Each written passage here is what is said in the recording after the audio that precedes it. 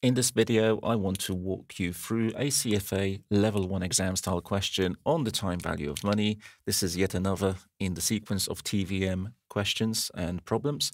This time, we're going to be dealing with unequal cash flows. So if this is something you want to get right in the exam, do keep watching. Let's get solving. An investment is projected to generate the following cash flow stream. Each cash flow is assumed to occur at the end of the relevant year. So you've got the cash flows, including one negative cash flow there, and is subsequently expected to be sold for 190,000 at the end of the fourth year. So that's our final cash flow there. If the relevant discount rate is 6%, the investment's present value is closest to. So this is another PV problem, but this time we can't use the classic time value of money worksheet with the PMTs, for example, because that only works when you've got equal level cash flows, which would form an annuity. So can't use the TVM worksheet. What can we do instead? Well, we can compute the PV using our calculator and doing it relatively quickly by just inputting a value. So let me show you what I would do in the exam, and then I'll show you an alternative way using the cash flow worksheet or the cash flow menu, but that's an alternative approach. So what I could do is say PV equals, and now I'm going to take each one of these cash flows. So the first one is 10,000 because it's 1 year away from today. I'll divide it by 1.0. Now, the interest rate here is 6%, so 1.06. Don't necessarily need the bracket, to be honest. Just using it to make things a little bit neater. Now, the second one is a negative cash flow, so 8,000, but divided by 1.06 to the power of 2, seeing as it is 2 years away from today. Now, the third one is positive, so 12,000 divided by 1.06 to the power of 3. And obviously, the fourth one would be 190,000, which I'm going to divide by a factor of 1.06 to the power of 4. And if I press equals, this should give me the right result. So let's see what this will yield on the calculator. Okay, let's do it. If you've got your calculator set up to algebraic operating system instead of the chain method, that's going to basically be quite easy. If you haven't, you need to first format your calculator in accordance with the hints or instructions provided in the relevant video. I've included a link to this in the description of this recording. So let's go. 10,000 divided by 1.06.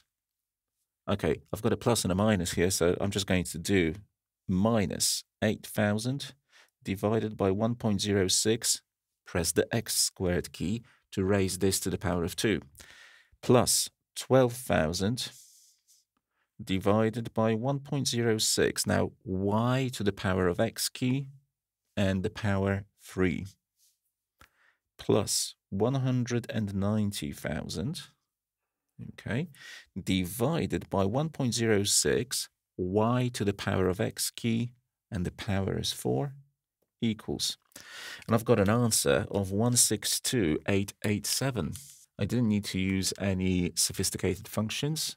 I just made sure that I input everything precisely, and I didn't have to worry about the order in which I input because my calculator is set up to do power ahead of division or multiplication, for example, and to do this ahead of addition or deduction. So if your calculator is in AOS mode, that helps greatly to get answers and results like this. Now, this I can see corresponds very nicely to, if we look at the answers to answer B.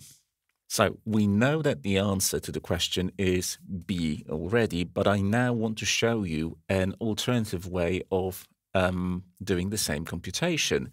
This works, but it's potentially easy to get this wrong if you don't get your inputs right, which is absolutely possible under exam conditions. So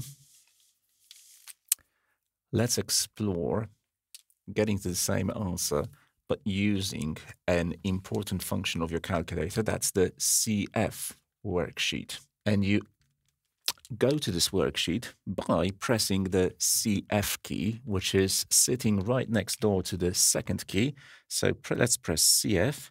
And as you can see, I've got something there already, I guess, from a previous question that I was doing. And the first thing you want to be able to do is potentially just clear this worksheet.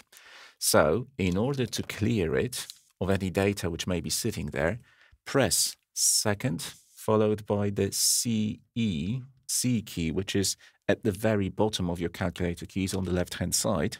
And it's got clear work as its secondary function. And this key will work to clear whatever worksheet you're currently in. But you've got to be in the worksheet, which is why I pressed CF first, for it to work and to clear data which is stored under the relevant headings there. As you can see, CF0 all of a sudden became equal to 0, so it was effectively cleared. It's only the TVM worksheet which has its own dedicated clearing function, which is the secondary function of the FV key, which says clear TVM. The other worksheets on your calculator need to be cleared when you are specifically in them, like here in the CF. Okay. Now you need to provide the calculator with the inputs. We're not looking, sorry, we can't provide the calculator with an input for CF0, which is the cash flow at time 0, which is essentially going to be our time value of our present value, sorry, of the whole project. There's nothing happening at time 0. Use the down arrow pressed once to get to something which reads C01. So that's the cash flow at time 1. And now make this equal to 10,000 because that's our time 1 cash inflow. So I'm doing simply 10,000, but very critically followed by the enter key. So you need to press enter for the equals sign to appear over here, which means your calculator has accepted the input. If you don't press enter, it will be ignored. It will not be stored. Now, press the down arrow again, and you can see F01. This stands for the frequency of this cash flow. So if it happens, for more than 1 year in a row, you could potentially say, well, 2 years, 3 years, or something like this. By default, it's set at 1, and that's what we're going to use. We're not going to change this. And I'm going to press the down arrow again. And as you can see, we are displayed. We see a C02 displayed over here.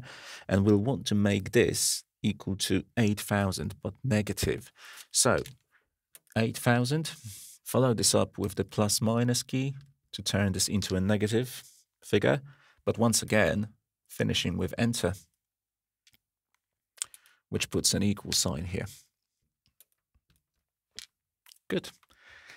Do the same thing as before. So down arrow twice, omitting the frequency, just leaving it basically at 1.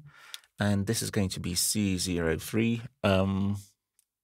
We need to make this 12,000 and follow this up by enter, and I kind of jumped the gun here because I wrote equals.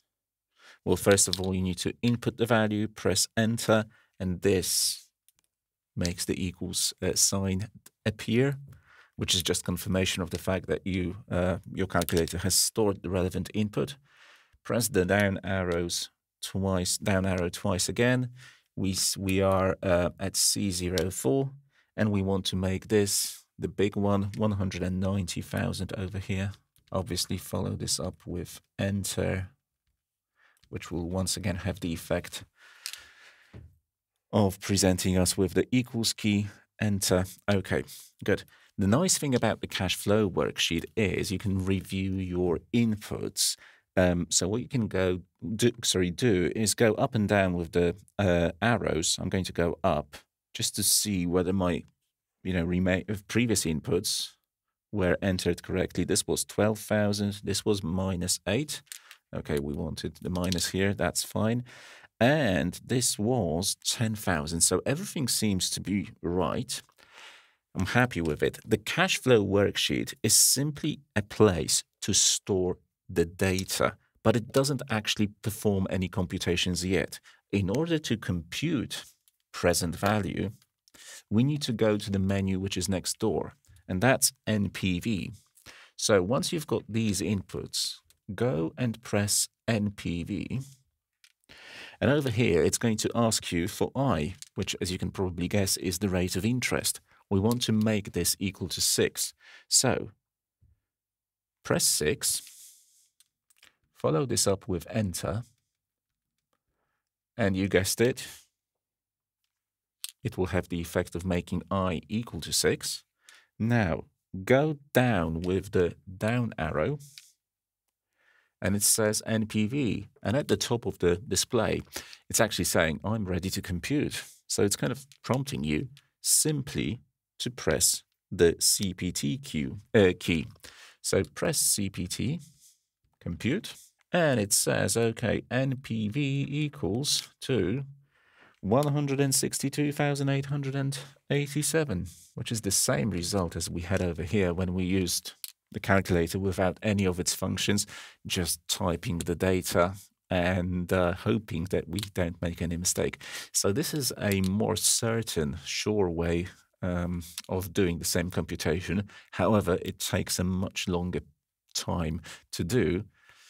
Nevertheless, I guess there will be problems, perhaps within the corporate issuers section of the exam, when you need to use this worksheet. So it's as good a time as any to start using it and getting familiar with it.